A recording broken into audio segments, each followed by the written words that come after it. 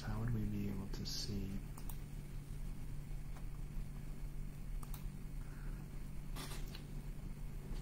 Okay, so that's where it comes.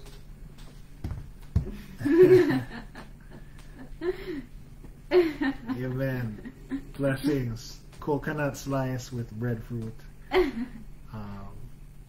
Amen. Amen. Welcome, welcome. Yes, we are just going to have a Bible study.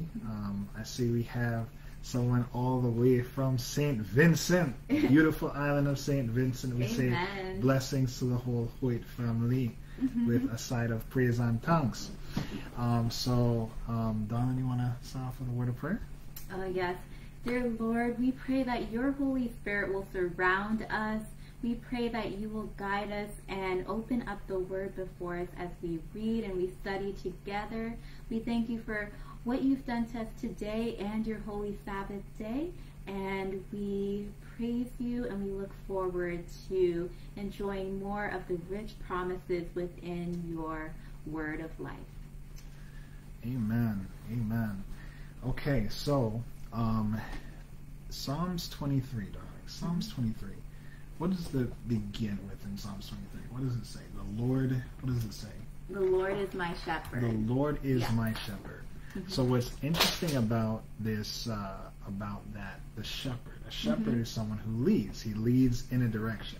Yes. So it's not just a title, like, it has a function. So when David is saying, the Lord is my shepherd, he's saying that there is a Father, a Lord, a God who he is following, who is shepherding his life, the decisions that he's making. It's not abstract. He's seeking to follow God. Yes. Okay. I always think about my Savior basically allowing me to have a straight path or a line. He's giving me direction. And he's not only giving me direction, but he's also protecting me. He is showing me the path to take and then making sure that I'm protected from evil, that I might not comprehend or I might not see. He's my shepherd. He's going before me and he's outlining a path that I can follow safely. Okay. So in that Psalms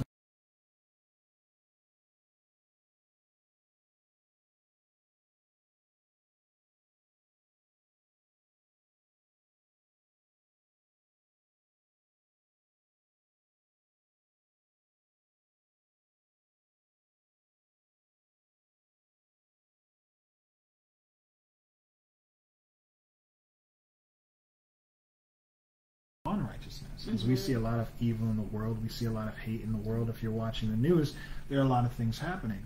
But we're seeing that Jesus is saying, I lead in the paths of righteousness. Okay? So I know that humanity, all sin, have come short of the glory of God. No one can testify I'm without sin. But we know that there is a God who leads in a way that leads to life, a ways of righteousness. So one of the things that we wanted to bring out today is a very particular message. We know that Jesus said in Matthew 24:14, he said, and the gospel of the kingdom will be preached in all the world for a witness, and then shall what?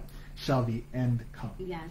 So the gospel, I'll say it again. This is taken from Matthew 24 and verse 14. And Jesus says in Matthew 24:14, and the gospel of the kingdom will be preached in all the world for a witness, and then shall the end come. Yes.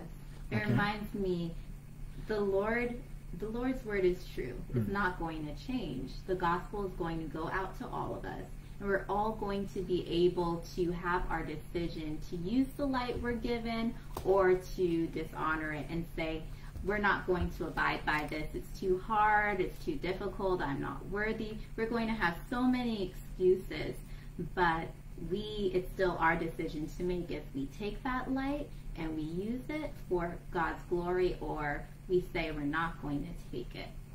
And that also goes to another topic. We're talking about how sometimes we feel we're not worthy to tell someone that this is not a principle of God, or this isn't the right way to go.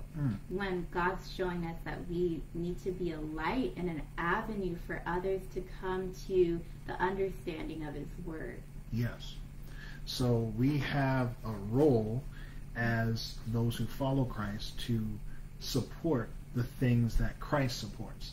The path that Christ is leading in, that's what we are to support. So I'm just echoing off of your words, because when you look at Jesus in John 14 and verse 6, Jesus says, I am the way, I am the truth, I am the life.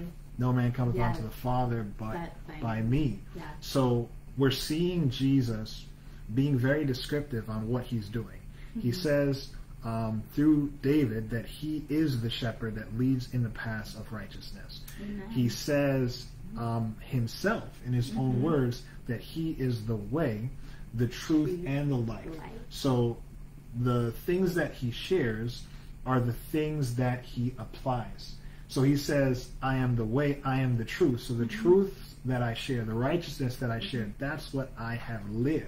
That's what I've expressed in my life on earth to my followers, empowering them to reflect me. Yes, he's giving us the best example, a life well lived, that he would like us to live for our safety, for our benefit. You know, it's good to go to the Word of God. Sometimes we go to different preachers, or, you know, we're looking at different videos, and you don't always know if the way they're giving you or the way they're living their life is correct. Go back to the Word of God.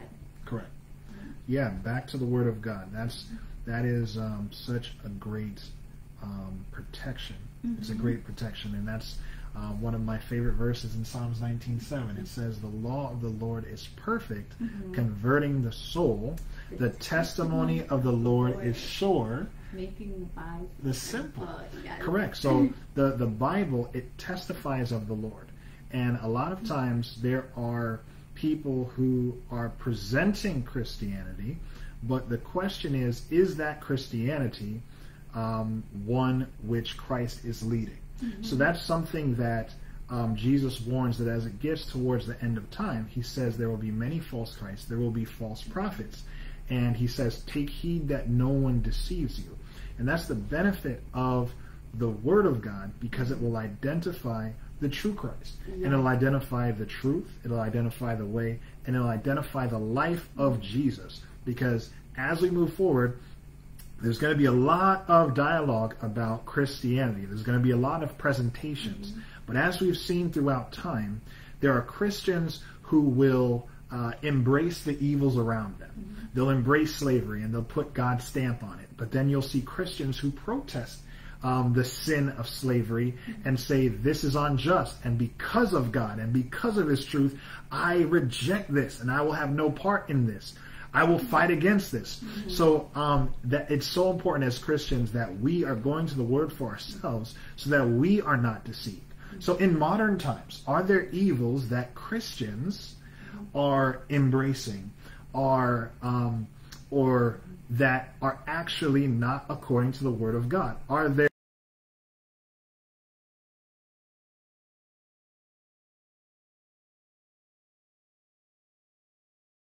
speak or to allow God to speak on some critical areas for our protection?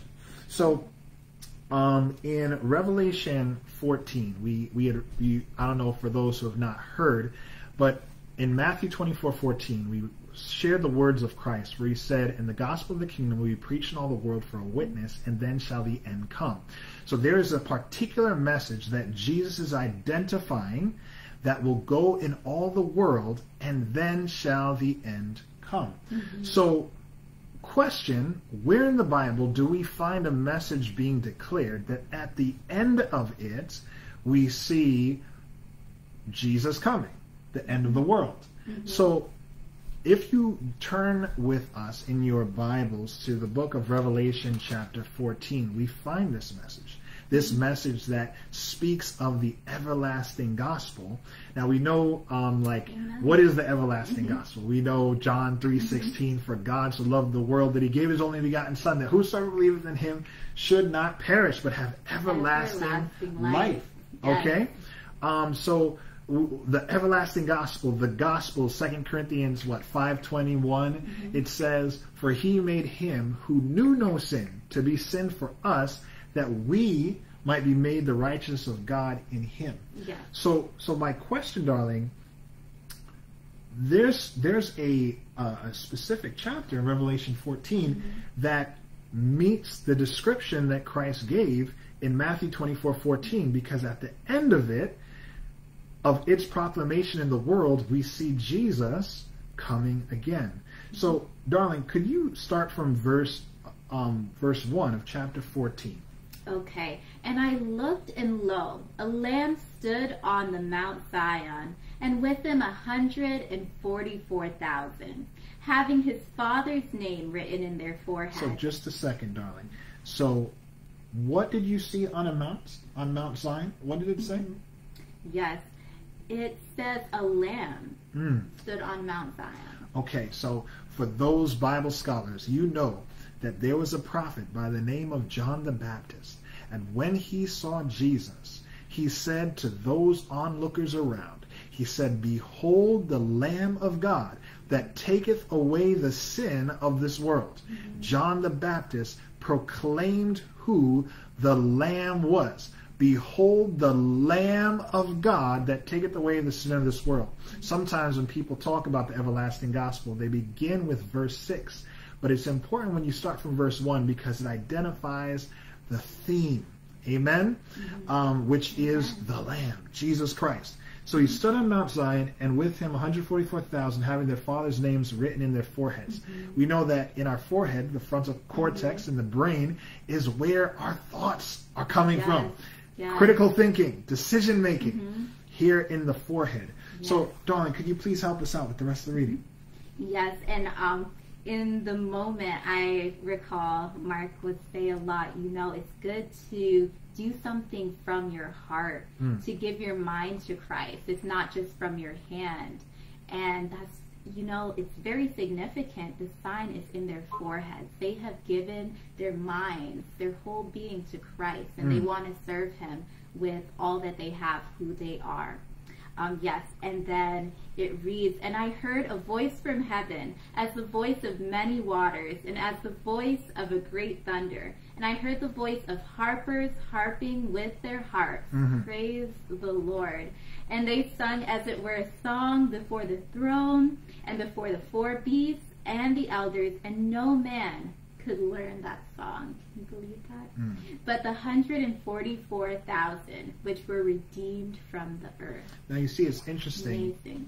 Amazing indeed, because we know that for those of the African diaspora who were brought to America as slaves, there was a specific genre of music that was born out of their experience. We call them Negro spirituals, okay? And it's a song that comes out of great trial. But what's interesting is that what you just read here in Revelation 14 speaks of a people who are redeemed from the earth, and they sing a song. It said it's a new song, and I think you said that no one else could sing this song except them. No one could learn that song but the 144,000. So this is a song that is born out of experience. Yes. Now for Christians, we know that redemption is through Jesus. Amen. I think it's Ephesians 2 verse 8 that says, for by grace are ye saved through faith, and that not of yourselves. It is the gift of God. The gift of God. Yes. So if someone's being redeemed from the earth, it is because of the Lamb. Yes. And who is the Lamb, darling? The Lamb is our Savior, Amen. our Father, yes. Yes. The Lord. Jesus Christ. So they're redeemed from the earth. Could you go into the description in verse 4?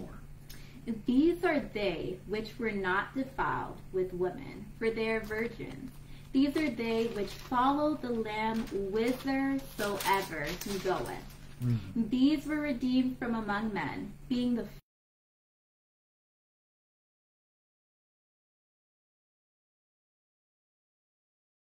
lamb. And so we see here that they follow the lamb whithersoever he goes. Yes. Their whole purpose is to glorify God. They don't want to turn to the right or left. It reminds me they're taking each and every moment during their journey to pray and ask God what his will is for their life. Like we were talking about Abraham, how important it was for him to follow God's direction at every moment, because he allowed God's voice, the Holy Spirit, to lead him. And he didn't just follow the first message he took from God, but he made sure to remain in communion with him so he could hear the second message. As we spoke before, he received the first message to take his son up to the mount. And he was so specific. God was very specific in his proclamation to Abraham. And Abraham was in a mindset of faith, and he was listening to God's message at every moment so he could hear the second message, that God had prepared a sacrifice to save his son. And in some situations, we should say to ourselves, would we hear the second message? That's why we should always be vigilant, be prayerful at every moment so we hear every message that God has for us.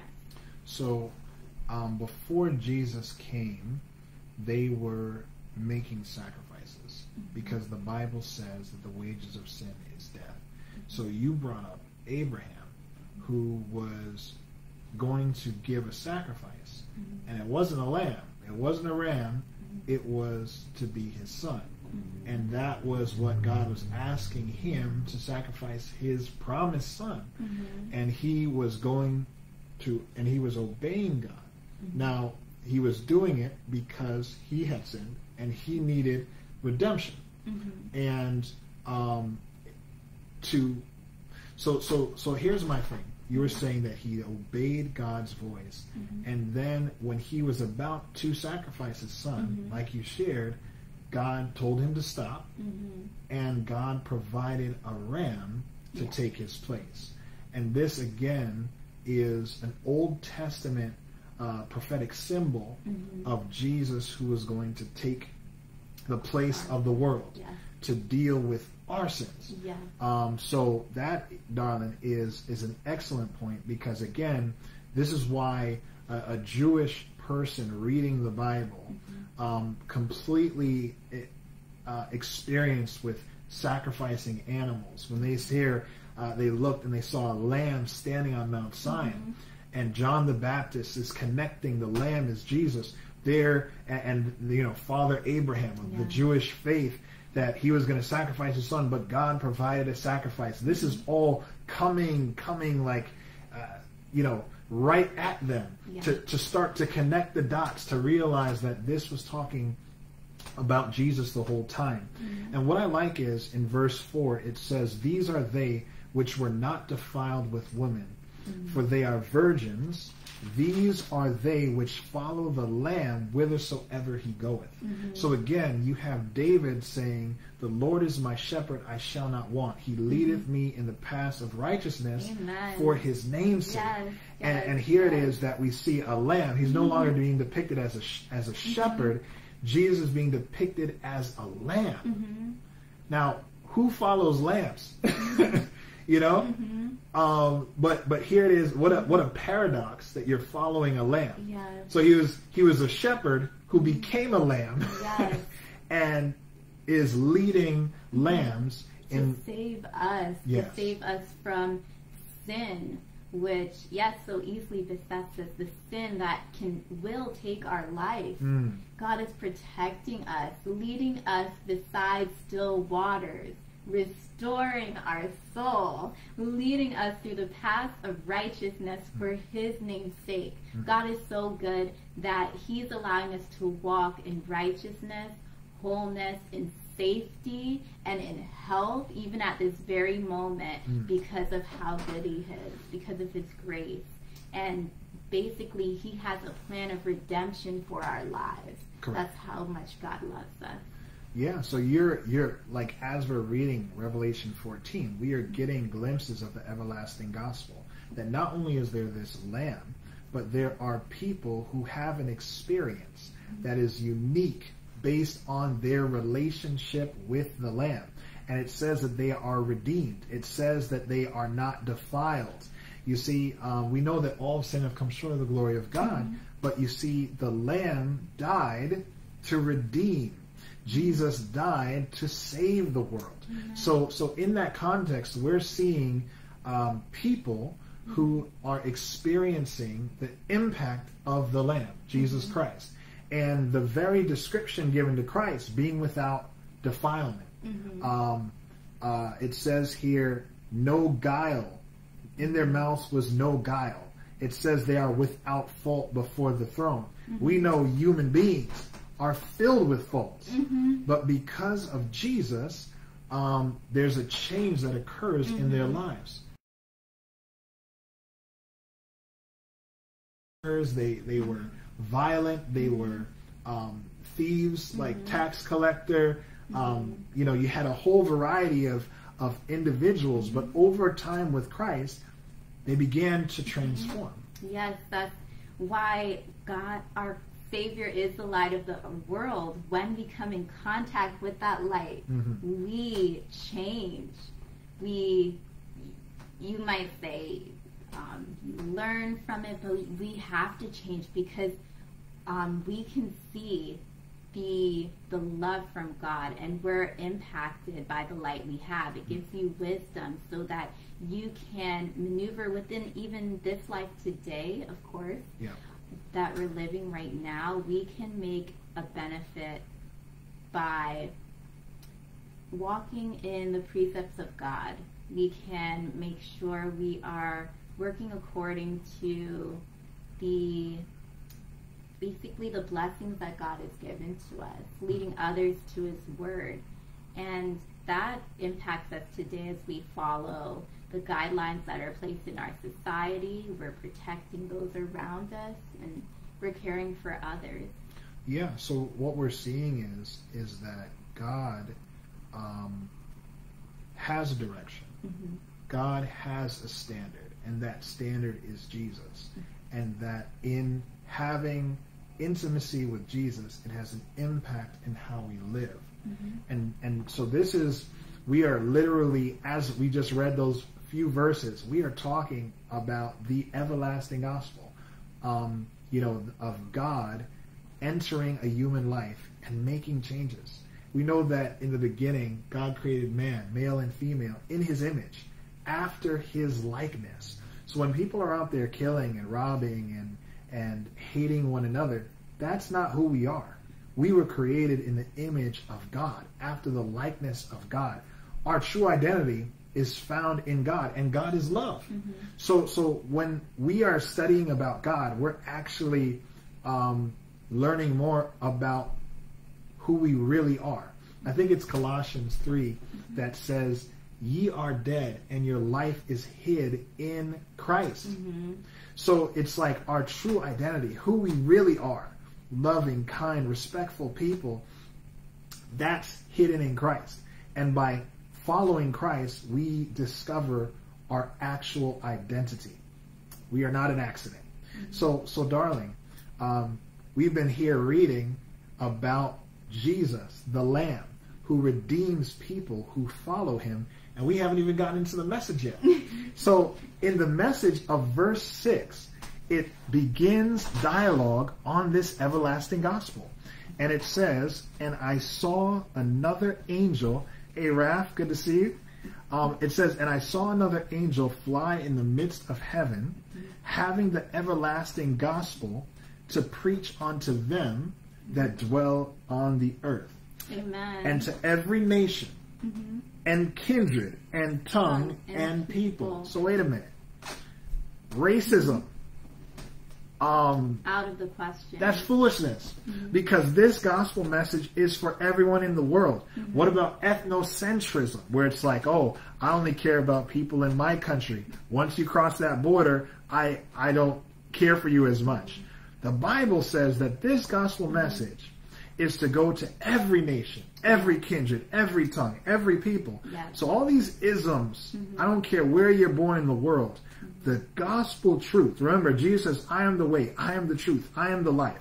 So if you find Christians that are very divisive and they despise people because they're across some imaginary line that human beings made, or that because you're this gender, I look at you less, or because you do this sin,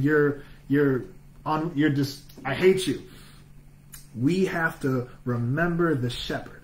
And this is what we are talking about. The shepherd is Jesus. The lamb is Jesus.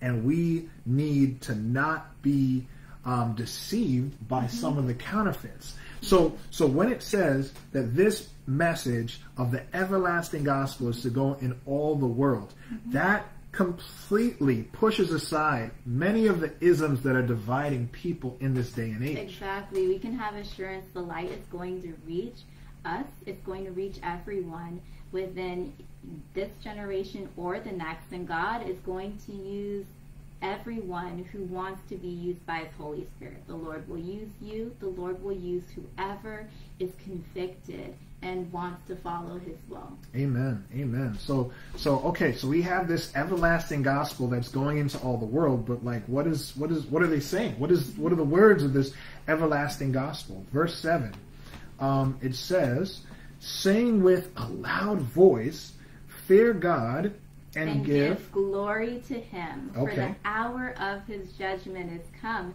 and worship Him that made heaven and earth and the sea and the fountains of waters. Okay, now you all have to understand, this is some deep stuff, okay? Like, we could spend the whole day just on, like, pretty much every verse we're discussing here and breaking it down.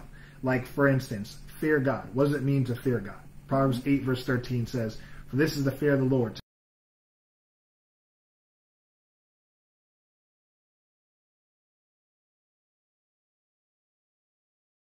The Lord is to hate evil, arrogancy, and the evil way. Like, whoa. So we have fear God. See, the internet is going in and out. You see? So I'm going to wait for it to come back. And, okay, praise God. We're back. So fear God and give glory to Him. 1 Corinthians 10:31 says, what is it? Whatsoever you eat or drink, do all to the glory of God. Yes. So when we're talking about these angelic messages, there's a context to each one. But we're really not even trying to focus on the first angel or even the third. We're focusing on the second, which is really why we're the whole purpose of this dialogue. But I just wanted to highlight it, that there is a message. In fact, that when it's completed, so rather than us going through each message, we have the first angel saying, fear God, give glory to Him, for the hour of His judgment is come, to worship Him that made heaven, earth, sea, fountains of waters. And some people don't like to talk about the fear of God, because they want to hear about a God of love, and that is true. But we need to remind ourselves that we're giving God honor, and by giving the Lord honor, He's bestowing us with wisdom. So by following His principles, we're getting wisdom in today's life in order to live a life that's going to benefit those around us. So, amen. So, like, if you have a child and they're standing in a road and you tell them to look, you give them the wisdom of looking both ways. Before they cross Are you the giving street. them that wisdom for no reason, or is it because you care about them and you want what's best for them? You know what's best for them. You know what's in the road. You know. So when we're talking about wisdom, we are talking about a loving God providing information that, if followed, will be to your benefit. It will save your life. Correct. Now, in verse 8, we find a very interesting second angel. We have the first angel, which identifies the Creator, to fear God, give glory to Him, for the hour of His judgment is come. But in verse 8, it says, and there followed another angel, saying, Babylon is fallen, that great city, because she made all nations drink of the wine of the wrath of her fornication. Now, beloved, this is some heavy stuff. Because it didn't say Babylon is okay. It didn't say Babylon is risen. It said Babylon is fallen. Okay, I'll say it again. Babylon is fallen. And it says to say it with a loud voice. So you have to understand that we have 3 messages. That at the end of these 3 messages, Jesus is going to come. When these 3 messages are being declared in all the world. Now, mind you, we are not going to go into all the detail of the first, second, third angel's message. The third angel, I guess just for the sake of just speaking, we'll share what the third angel says. The third angel says with a loud voice, if any man worship the beast and his image and receive his mark in his forehead and in his hand, the same shall drink of the wine of the wrath of God, which is poured without mixture into the cup of his indignation, and he shall be tormented with fire and brimstone in the presence of the holy angels and in the presence of the Lamb. You have to remember, when Jesus was before he came to the cross, he was in the Garden of Gethsemane, and he was saying, Father, if there's any way to save mankind, to save the world, and I don't have to die, let's do that. You know, if it's possible, take this cup. You hear those words? Take this cup from me, because he was about to take the cup of God's wrath. Are you catching me?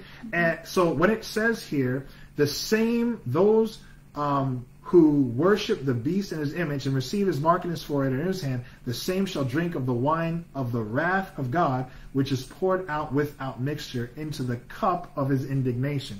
Jesus drank the cup of God's wrath so that we don't have to.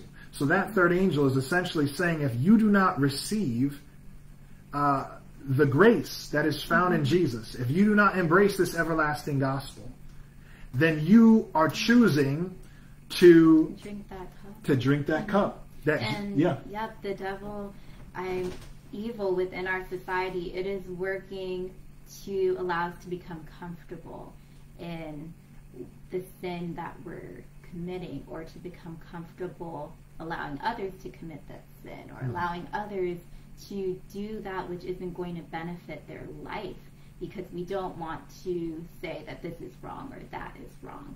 So we're just going to remain comfortable in the sin or the life we're living. And of course, that is a benefit to the devil, because then we are not allowing him to pay for our sins. We're not taking the great gift that God has for us. We're not accepting it, because God wants to give us the gift of eternal life. We're saying, I'm going to drink that cup. Yeah.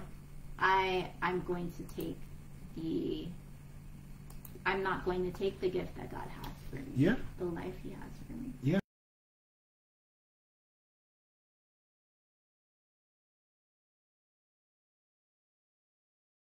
Testament, where they were killing lambs. And you see how it went out again? So, I don't know if that's my phone or if that's us, but it's saying it's off over here. But either way, if you can hear me, what was it? The whole thing in the Old Testament came back. In the Old Testament, with lambs being sacrificed, that was because of sin. And Jesus coming to die because of sin. For God so loved the world that he gave his only begotten Son. So we, when we live in a world where there is a war going on, and Jesus is warning that we would be not deceived. So we have a deceiver who will seek to make sin look acceptable, who will make right look wrong. So when Jesus says, take heed that no one deceives you, what we're reading here are protections. Protections to know that Jesus died so that we might have life. He died to endure and to redeem us from the sins we committed. We need to look at sin as a problem. Amen? So like when it says here, here's the patience of the saints. Here are they that keep the commandments of God and the faith of Jesus. So we had a people who were following the Lamb, whithersoever he goes. The character of the Lamb was being expressed in these people who were singing a song specific to their relationship with Jesus. And then these people are going into all the world to share the gospel, the everlasting gospel of Jesus Christ. They're directing people to fear God, to give glory to him, and to declare, for the hour of his judgment has come. I don't know about you, but John 3:16 declares that God's people who accept Jesus don't have to be afraid of the judgment because they have been redeemed by the blood of the Lamb. Yes. And it says that he who created, what does it say? The fountains of waters, who created the world. And it says Babylon is fallen, that there is wrong in this world. Let me say that again. There is wrong in this world. There are evils to be avoided. There are systems that misrepresent God and the truth. And when I hear that the verse Babylon is fallen, it reminds me to stay vigilant, stay awake. Don't take every or any advice or prophecy from anyone. Yes. Test the spirits. Pray to the Lord for yourself. Amen. Pray to the Lord for yourself. Now in verse 14, darling, it says, and I looked, and behold, a white cloud, and upon the cloud one sat like unto the Son of Man, having in his hand, on his head a golden crown, and in his hand a sharp sickle. And another angel came out of the temple, crying with a loud voice to him that sat on the cloud, Thrust in thy sickle and reap, for the time is come for thee to reap, for the harvest of the earth is ripe. And he that sat on the cloud thrust in his sickle on the earth, and the earth was reaped. We know that Jesus would say that the harvest is the end of the world.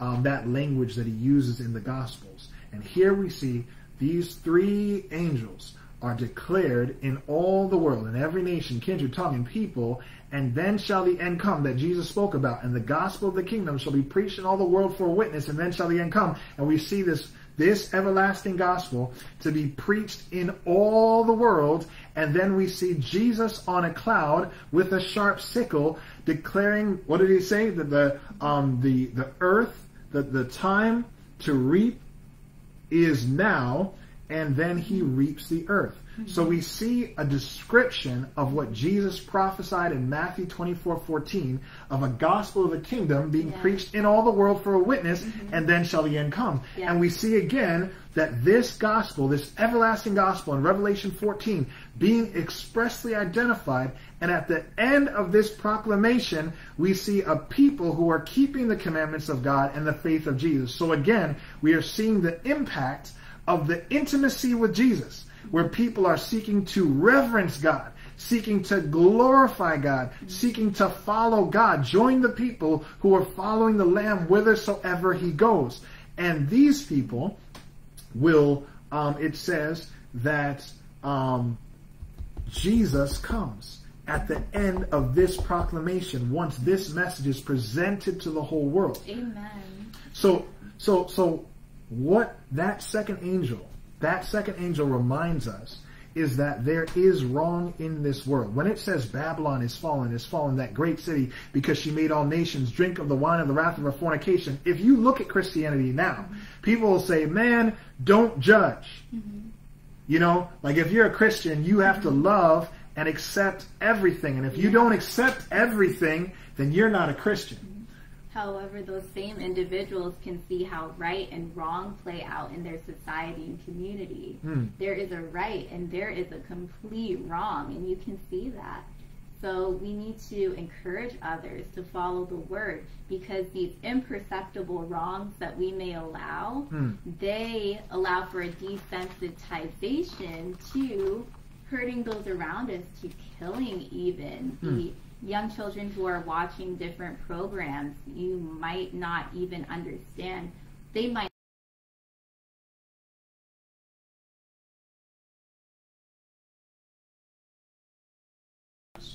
So, thank you. There are definitely a lot of influences that we need to avoid.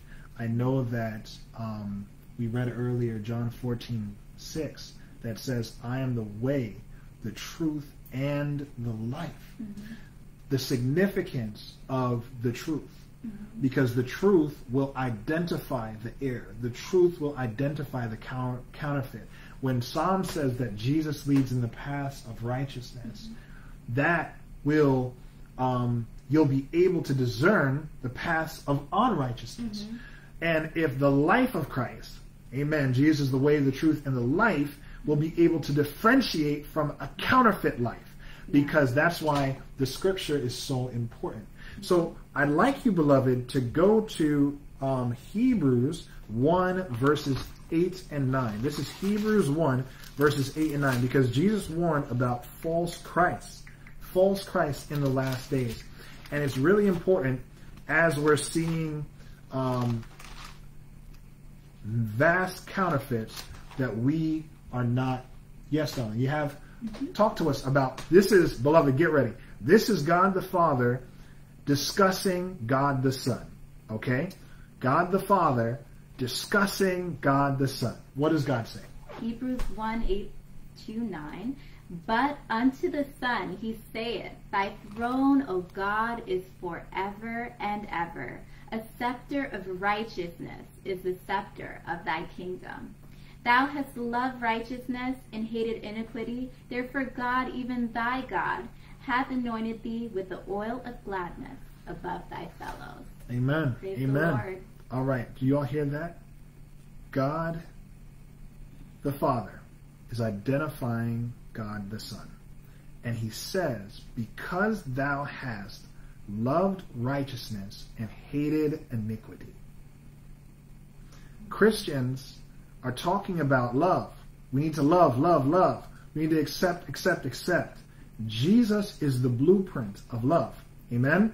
And it says that Jesus loved righteousness and hated iniquity. So it's sort of like if we have a Jesus who loves righteousness, but he also loves iniquity, we have a problem. Because the Jesus of Scripture, he loves righteousness, but he hates iniquity. It doesn't say he hates the sinner. Jesus died for the sinner. Amen? Jesus died for the sinner, but he hates iniquity. Okay? Now, in 1 Corinthians 13, verse 6, unless you have any thought on that, in 1 Corinthians 13, 6, where love is defined, you know, we talk about love, love, love. Christians, we have to love. We have to love. In 1 Corinthians 13, because remember, we have to beware of false Christ and false prophets. So we have Jesus being described in the Bible as one who loves righteousness and hates iniquity. So if our Christianity is one that loves righteousness and loves iniquity, we got a problem. If we have a Christ that loves iniquity and loves righteousness, we have a problem. Jesus is the way, he's the truth, he's the life. The law of God testifies of him. Jesus said, search the scriptures, for in them ye think ye have eternal life, and these are they which testify of me, and you will not come to me that you might have life. So the scriptures testify of the truth, not only of Jesus, but of love itself. So when someone's saying, oh man, you just have to love, you just need to have to love, let's look what love says. In 1 Corinthians chapter 13 and verse 6, 1 Corinthians 13 and verse 6, the Word of God describes love. It says that charity suffereth long and is kind. Charity envieth not. Charity vaunteth not itself, is not puffed up. Verse 5, doth not behave itself unseemly, seeketh not her own, is not easily provoked, thinketh no evil. Beloved, verse 6, what does verse 6 say? Drum roll. Drum roll, verse 6. Rejoiceth not in iniquity, but rejoiceth in the truth. Wait a minute. Did you just say that love does not rejoice in iniquity? But love rejoices in the truth? You see, real love doesn't rejoice in iniquity. It rejoices in the truth. Remember, Jesus is the way, he's the truth, he's the life. Now, what's amazing is that while Jesus was on earth, he came to seek and save that which was lost. He came to save sinners, yes? But Jesus did not compromise. Jesus loved the sinner, but he hated the sin, and he realizes that he was going to die because of the sin. He came because of the sin. Yeah. So sin separates. Yeah. So sin is a problem. So if Christianity begins to embrace sin, if Christianity begins to embrace racism or ethnocentrism or misogyny or misandry, if it begins to embrace things that are contrary to the truth of Christ, then we have a protest on our hands. We have a protest on our hands, and we need to know that this is not the truth. Because this is why the second angel. You see, the second angel is identifying that there's something to be rejected, something that is fallen. So when people think, love is all about accepting. Love is all about accepting. Love is all about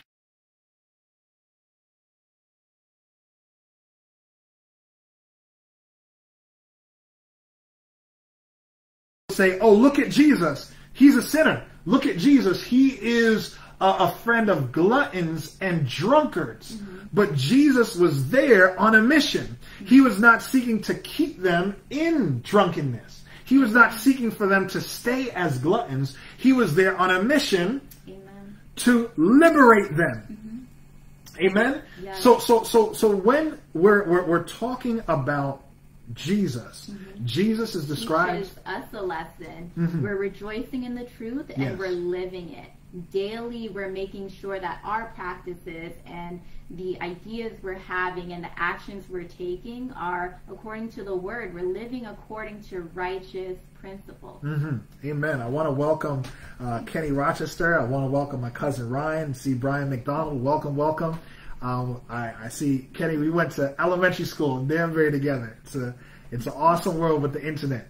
But I'll just say again, we're just discussing the importance of the truth. We're discussing the importance of Jesus Christ and how there is an enemy that seeks to misrepresent Christ. And a lot of Christians, they can mean well. They want to love like Christ loves, but they're being presented with a false Christ, which not only loves sinners, but he compromises with sin. And that's not Jesus. So when Jesus was there with drunkards, he was seeking to free them. Remember, it says, what was the prophecy that he read as a child when he went to the temple? He opened up Isaiah and he said, what did he say? He said, this day is the scripture fulfilled before your ears that, oh mercy, let me go to, I think is it John 4 or Luke chapter 4?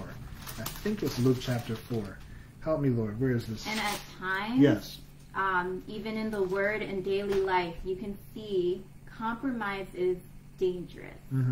So we shouldn't always say that in Christianity we can compromise to love another, because look at it on a realistic day-to-day basis. If our FBI, CIA, if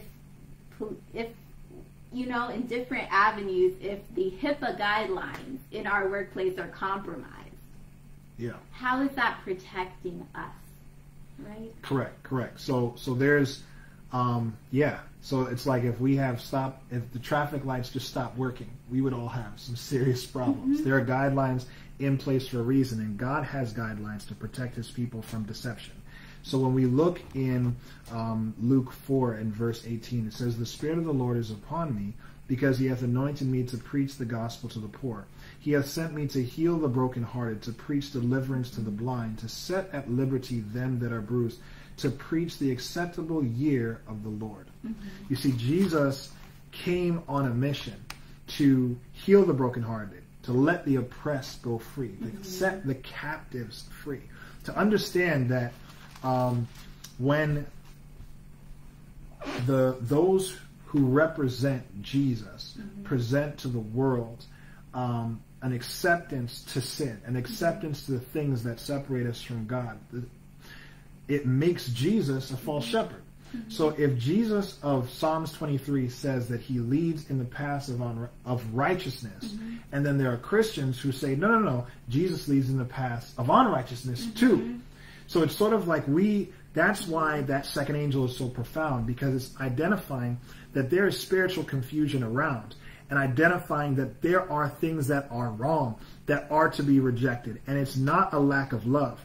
Like Christ, when he found the woman caught in the act of adultery, and he said to the men who were trying to stone her, he said, Jesus said, he that is without sin cast the first stone.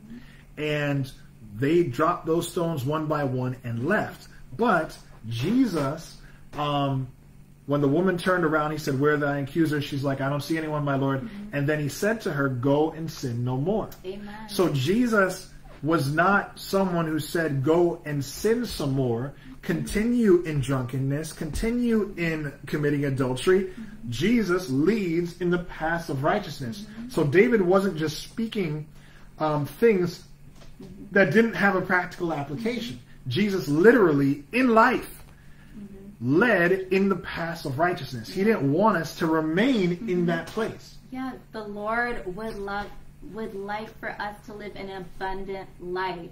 He pardons our sin. He provides us with healing, his power and strength to continue forward in living a righteous life. So darling, in Luke, so when we bring up that story, it's almost like when Christians say something is wrong. Someone might say, "He that is without sin, cast the first stone." Or they'll say, "Hey, are you without sin?" Almost like a Christian, there's never a point where a Christian can address something wrong. So it's almost like the world will embrace a Christianity of Joel Osteen, where everything is right. Hello, everyone. You know, it's about being happy and walking out and having a pharmaceutical commercial experience. But what happens when you begin to address the will of God? What happens when you address what God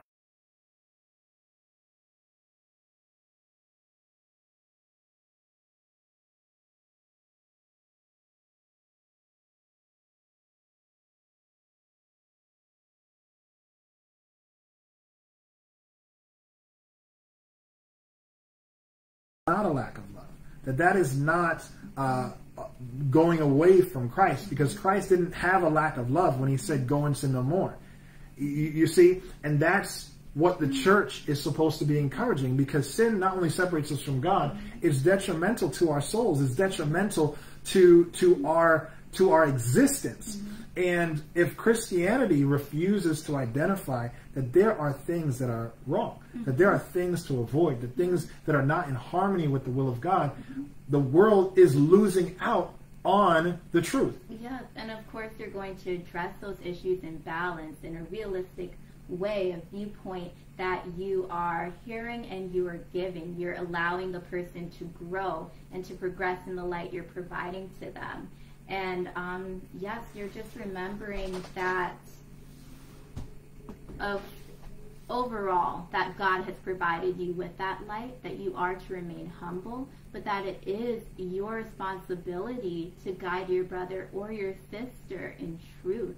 And yep, it basically, the Lord has provided us with this truth for our protection and not for our harm. Amen. Amen. So I want to bring up another example, because Jesus is sometimes being utilized as an example to keep Christians from actually addressing sin. So when you look at the example where it says there was, in Luke 6, verse 41 and 42, Jesus was addressing, why are you addressing the mote, small little dust particle, in your brother's eye, and not dealing with the beam in your own eye? And sometimes what people do is, when a Christian is addressing something, let's call it the second angel, that there is a problem, that they will just say, hey, stop talking about the mote in other people's eye. Take the beam out of your eye. You're just a hypocrite, so just be silent.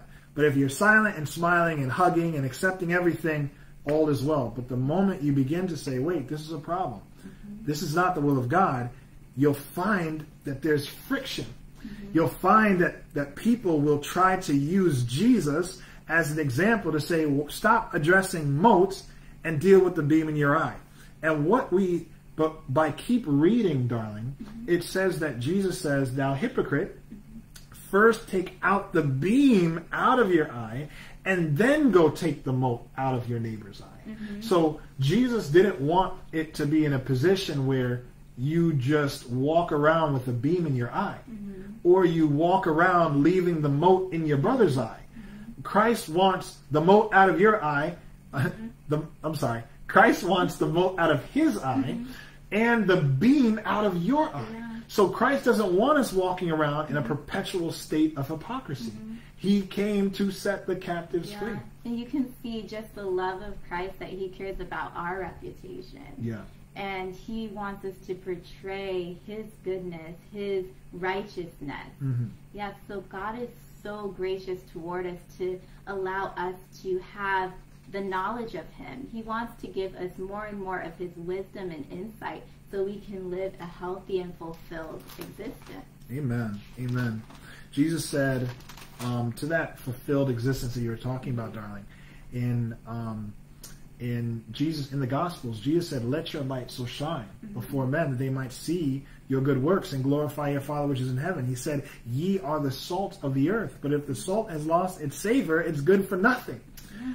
There is a message that God's people are to be sharing in this time, and I think that we are being disarmed. We are being rendered impotent under the false context of love, or under the false context of utilizing Jesus, a false Jesus, to make impotent the church. The real Jesus loved the sinner but hated the sin, and he directed the sinner away from the sin.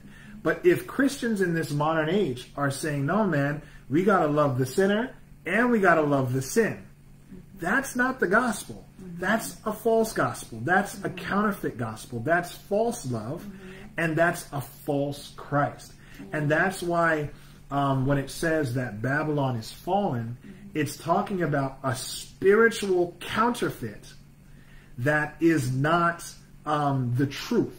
And therefore it needs to be identified so that God's people can avoid it. And that's why you see the 144,000 that are preaching a message to fear God, give glory to him. They're following the Lamb whithersoever he goes in Revelation 14.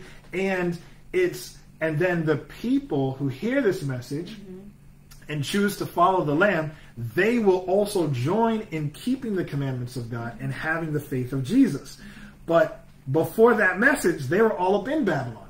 So it's important that as Christians that we don't feel that it is a sign of Christianity to be silent to sin, that it is a sign of Christianity to accept sin, that Jesus was somehow an acceptor of sin. The Bible says Jesus loved righteousness and hated sin. So in Mark 1,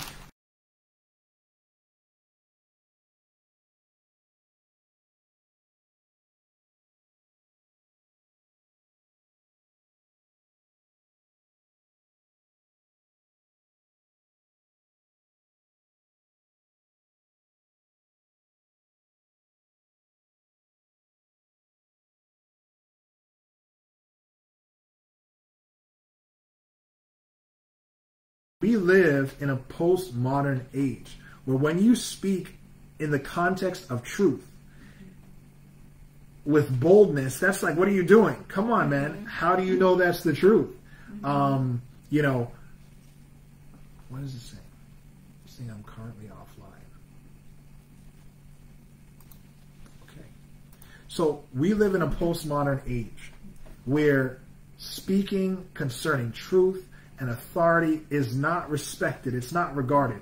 It's not respected in the world. It's definitely, in some places, not even respected in the church, where young people who are being exposed to this postmodern age, moral relativism, where it's sort of like, what is right? Well, it's wrong here, but it's right over there. Who am I to have a position that I can stand on? And as Christians, we stand on the Word of God. We stand on Jesus Christ. And that is why, darling, that even in Christ's time, we had priests, we had scribes who were speaking the Word of God, but they had no authority because they probably were presenting it with an open mind. They were like, oh yeah, the Messiah might come, you know, but it's like, but when Jesus spoke, he spoke with authority. And there was a difference in the way that Jesus spoke than in the way that the scribes spoke. And what's crazy is there are many people who have never encountered a Christian because there are so many Christians who are like, how do I say it? They're like ships without an anchor because they refuse to embrace the Word of God with authority and boldness because there's so much doubt around them. We live in a postmodern age. Back in the day, if you said, I believe, you'd have everyone around you clapping. You see, now, in this time, in this generation, you say, I doubt, people will clap. It's a different age. But we as Christians need to still live by faith. Yes, Don. Today you hear a lot to look into yourself and to feel with your heart what you may think is right or what you may perceive as your truth, your personal truth, independent of the Word of God.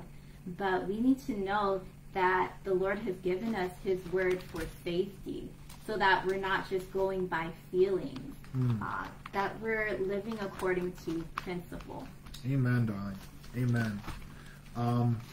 I want to speak to that point, darling, that we're living according to principle. So in terms of the practicals of what it means to identify that which is not in harmony with the will of God. When we go to the book of Galatians, we're going to Galatians chapter 6. I say General Electric Flipping Company, so I'm going to go to the G. There it is.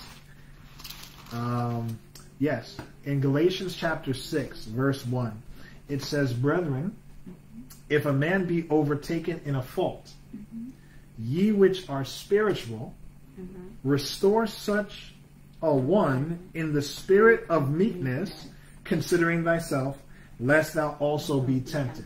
I'll say verse 1 again. Yeah. "Brethren, if a man be overtaken in a fault, ye which are spiritual, restore such a one in the spirit of meekness, considering thyself, lest thou also be tempted." Darling, could you take verse 2? Yeah. Let's see here.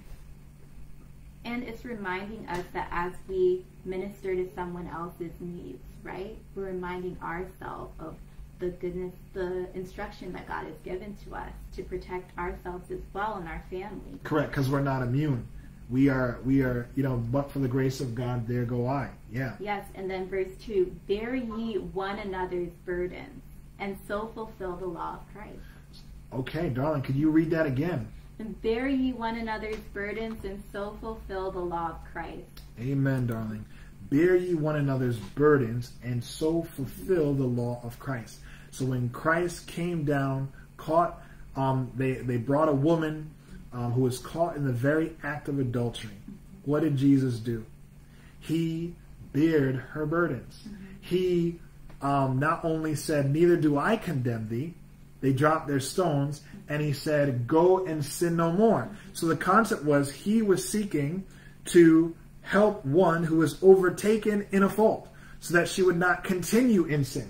So what we're seeing is that's what Jesus did, and that's what the church is supposed to be doing. But what happens when the church starts saying, "Go and sin some more"? What is that? That leads to confusion. So the Bible's telling us, if a man or if a woman be overtaken in a fault, ye which are spiritual, restore such a one in the spirit of meekness, considering thyself, lest thou also be tempted. What happens if a false prophet begins to declare, if you see such a one overtaken in a fault, encourage him and pat him on the back? That's not the gospel. That is false doctrine. That is Babylon. You see, Babylon is fallen. We need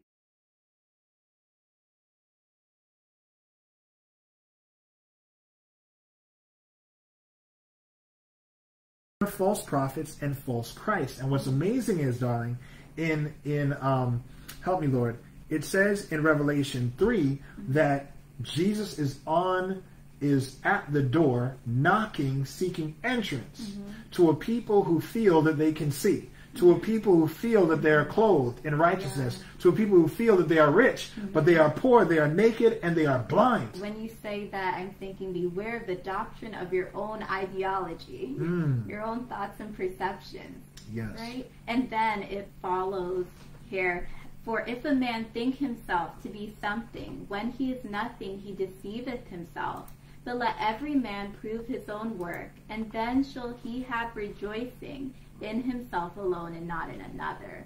You'll have rejoicing that you followed the word of God. You looked into the scripture for yourself. Yes. Amen, darling. That's a good point. Looking into the scripture for yourself. Again, beloved, Jesus is the way, he's the truth, he's the life. There is a lot of deception out there.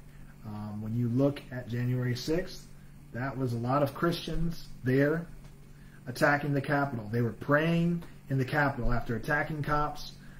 breaking windows. They were in there praying. Slavery, Christians were doing that. There's a lot of evils that are being explained away by Christians. But what I like to share is that whenever there is counterfeit Christianity, wherever in the world, whether it's in Europe, whether it's in America, South America, Africa, that is where Protestants emerge, to protest the counterfeit form, to declare that Babylon is fallen. It's happened throughout history, and it's happening today. And I just want to encourage, you see, because error is dispelled by truth.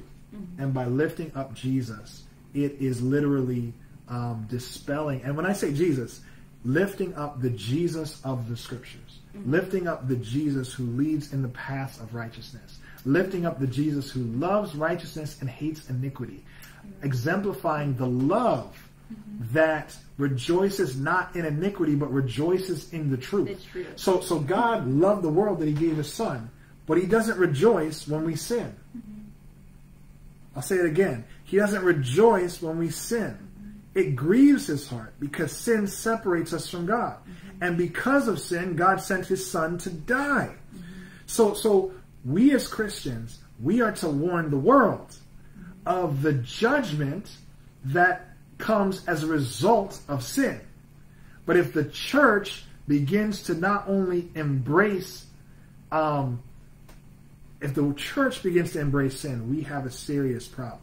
So, beloved, I just wanted to share with you, we just wanted to share with you that Jesus is a shepherd who leads in the paths of righteousness. That in the message for the end times, he identifies a people who will follow Jesus wherever he goes. And that the life of Jesus will be manifested in their lives. And they will share a message in all the world that will increase those who are fearing God and keeping his commandments and having the faith of Jesus. Not just the faith in Jesus, but the faith of Jesus. So, beloved, in order for that to occur, we need to know the truth. Amen? Yeah. And we also need to know error. Mm-hmm. And then we need to decide. Yes, so that our testimony can stand the test of time. Amen. Amen. So in closing, I'd like to end with Titus 2, verses 11 through 15.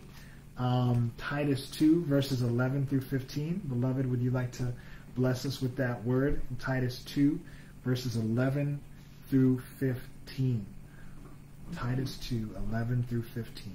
And it reads, "For the grace of God that bringeth salvation has appeared to all men, teaching us that denying ungodliness and worldly lust, we should live soberly, righteously, and godly in this present world." So, babe, could you read verse 11 and 12 one more time? "For the grace of God that bringeth salvation." Okay, so for the grace of God that bringeth salvation, I want you to mark that qualifying element, because there are false gospels that don't bring about salvation. Amen? So the grace of God that bringeth salvation. It's important for us to hear this grace. Talk to me, Donna. What does it say? Yes, it has appeared to all men. Okay. It's not hidden from any one of us. Teaching us that denying godliness and worldly lust, we should live soberly, righteously, and godly in this present world. So, darling, did you just tell me that the gospel of grace teaches? Like there's a lesson to be learned from the gospel? Yes. So we were talking about the gospel, the Lamb of God slain for the sins of this world. And you're telling me that there's a message here. And we're reading this message right now. So the gospel of grace that bringeth salvation, and the first word of verse 12 is teaching. Can you read what it teaches, darling? Teaching what? Teaching what? Teaching us that denying ungodliness and worldly lust, we may live soberly, righteously, and godly in this present world. Did you just say godly in this present world? Yes. So there are a lot of Christians who say, man, we're just going to live sinning.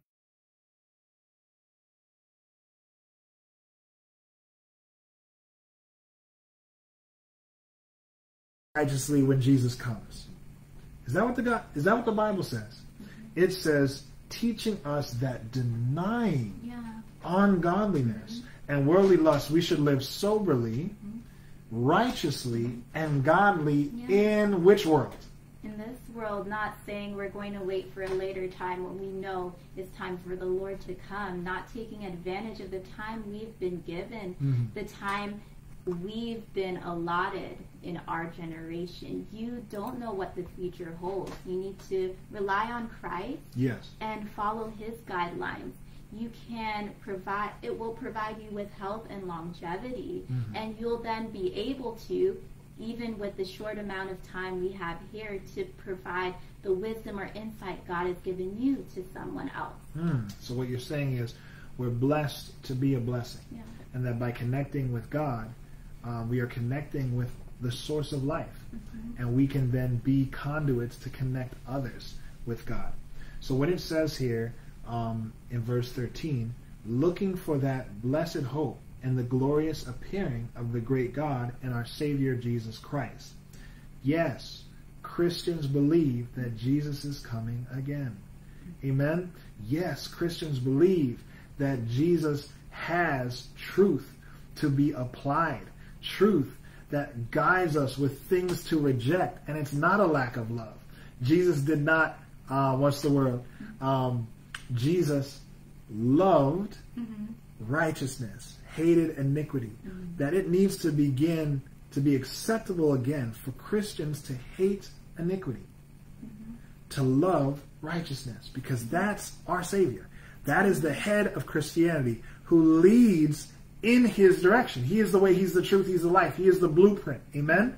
So there is a lot of false Christs in these last days. But by knowing the Christ of Scripture, we will be protected from the deceptions. So it says here, looking for the blessed hope and the glorious appearing of the great God and our Savior Jesus Christ, who gave himself for us. Wait. For God so loved the world that he gave his only begotten Son, that whosoever believeth in him should not perish. So we're seeing the same language. Who gave himself for. What did he give himself for? Talk to me. What does verse 14 say? He gave himself for us so that we might have life. He is the water of life, the true living word.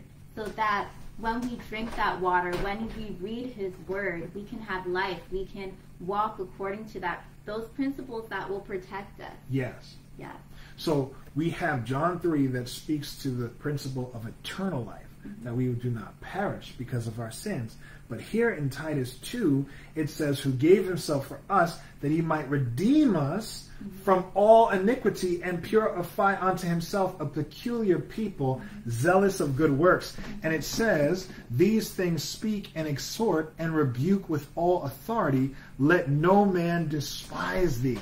See, beloved, do not be ashamed of the gospel truth. Do not be ashamed of the gospel of Jesus Christ. Jesus leads in the path of righteousness. I don't care what anyone else says who claims to be a Christian. I don't care if someone comes down from heaven right now and says, go and sin some more. You can reject it because that is a false Christ. We as Christians need to use, Jesus said, man shall not live by bread alone, but by every word that proceedeth out of the mouth of God. The power of Jesus was that when he was on earth, he spoke with authority because he believed what he was reading. He believed what he was saying, and that made him such a powerful witness that people were astonished at his doctrine because he didn't speak as the scribes. God needs men and women who will speak with authority on this truth. Yes, we can know that this power is available to us. We can be witnesses for the Lord. Amen. Amen. So, beloved, God bless you. We hope that you are blessed by this message. And please do follow up with Revelation 14, this final message that Jesus said that would be shared in all the world, and then the end would come. And we see Jesus on that cloud with the sickle, the harvesting of the world, the end of the world. So please do continue to study that message. This whole Bible study was inspired from that second angel, that Babylon is fallen, that great city, because she made all nations drink of the wine of the wrath of her fornication. The concept that there is a counterfeit spiritual system in the last days that will impact people's perception, people's understanding of right from wrong. Because you know, when you drink wine, you drink alcohol, it makes you drunk. You're not sober. If you're driving, you'll get into a car accident. If you're walking, you can't stand straight. You can't discern certain decisions that you would avoid, you don't do now. Certain things you wouldn't say, you'll say now because the influence of the alcohol. So beloved, the alcohol, the wine is false doctrine, and it impacts how we live. The Bible says evil communications corrupt good manners. So we have to be careful and make sure that we are going based on the truth so that we won't be deceived.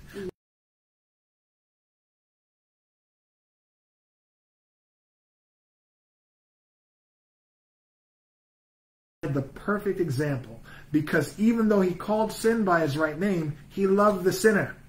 Even though he told the woman, go and sin no more, he was willing to die for her. He was willing to encourage her and guide her and empower her how to overcome. So beloved, we have to remember that Jesus, the overcomer, is the example of Christians. And he leads in the paths of righteousness, not unrighteousness. Yeah. So don't be ashamed when you address unrighteousness, because this is a part of the final message to go in all the world. People need to not only know what's right, they also need to know what's wrong, but in the context of love. Because Jesus, when he said, they don't condemn thee, Jesus was going to take that condemnation on the cross so that she could actually get up and live.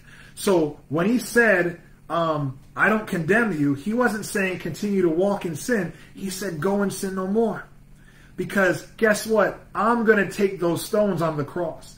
I'm going to take that condemnation so that you can go and sin no more. Yes, and we only need to accept this most miraculous story of love so that God's power can be our own, that he may fulfill our life with his strength, and that he'll lead and guide us each day. Amen, darling. That is it. We can't do it in our own strength.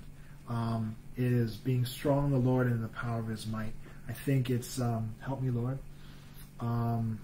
Philippians 2:13.